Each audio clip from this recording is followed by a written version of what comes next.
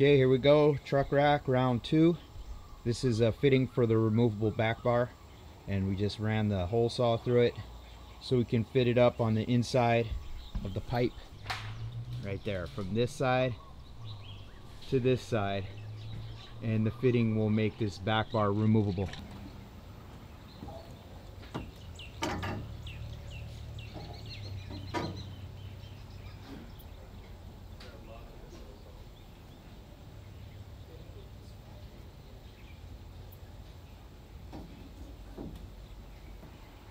Oh, Lord have mercy. All right, there we go. We got the sides in. We got the removable back bar. So that's our setup. Everything's tacked up. Removable, weld it out in the morning. We're gonna hide from the rain. Bar. It looks like that.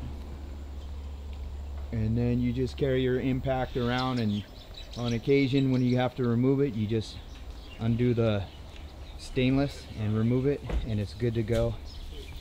There's the complete. Everything's complete.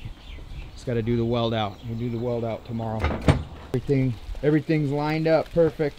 Oh, here comes the rain. All lined up, all good to go. Here comes the rain. There we go again. Rain party. But we got it all done.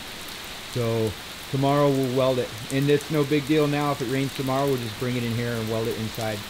So there we go. Rain party. All right, here we go. The final mission in between rainstorms. Rolling out the TIG machine. We're gonna get this guy all tacked up. It's Saturday. We're gonna get this guy finished and get him out of here. This is my tungsten choice for today. 1.5% lanthanated, 1/8 tungsten. I'm using my little bump switch. I don't have a gas lens. I'm using bare nuts, cheap torch. It's a water-cooled torch that's broken. So we're using 1/8 53-56 filler. I've been doing it this way for 20 years. The edges of my puddle isn't where I want it, so I'm gonna go, that's why I have a new tungsten. I'm gonna go prep the tungsten, and then typically I'll weld all these inside joints first because they're out of sight, out of mind, and I'll get my skill up to speed because I don't do this every day. And the idea is to blow through that anodized and push the anodized to the edges of the weld puddle. But I'm using a crappy old Dynasty 200 at about 180 amps right now, which I'm going to lower it down because the arc is a little wild right now. So I'm going to lower the amperage a little bit, try to get better control of arc. But anyway, so we're going to prep our tungsten real nice. One good pointer I can give you if you're trying to weld this type of stuff is the tungsten stick out is critical. The closer you can get your tungsten to this aluminum pipe with the anodize on it, the better result you're going to have. But I'm going to go prep another tungsten, 1.5% lanthanated, and I'm going to sharpen it to a point, and I'm going to turn down my amperage to probably I don't know, 160, 170. Okay, there's round 2. Still not where we want it. I still need to get my tungsten stick out a little bit farther. Again, the name of the game, at least for me, is to have that tungsten as close as humanly possible to the metal. Short arc.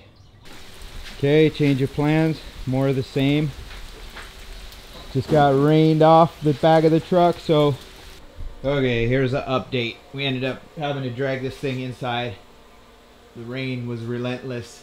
It took us a minute to relocate, and I've got all the inside stuff welded. So now it's time to put down the visible stuff. Everything's calmed down a bit, and we're regrouped, so I'm gonna carry on. I only got a couple more welds to go and this thing's done. Got some nice evening soft light after the storm. But there we go. The pot of gold at the end of the rainbow.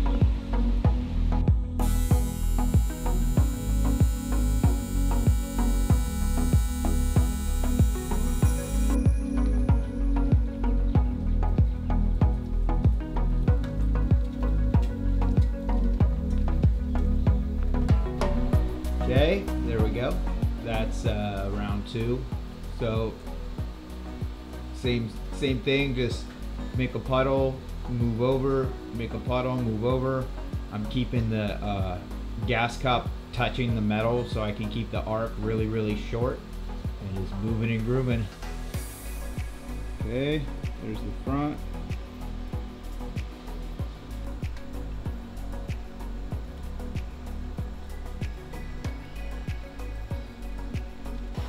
Okay, almost done. I'm very tired. It's been a long day. These are the last couple right there. Maybe you can see that. I'll go show you a couple of these. And then I'll pull the truck out. And that's that. We'll get some close-ups of all up there after. There you go. That's how she looks. Even though it's mill finish angle on the bottom, I'm still bump welding it. Oh, I just turn them up the ISO. And that's what that one looks like. Okay, there's our removable fitting. So we can undo those screws and remove this back bar and put the refrigerator in standing up.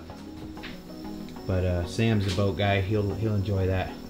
And he always carries tools with him, so this is only gonna come out once every 6 months. So most of the time it'll just be sitting in there. And there she is. That's a wrap.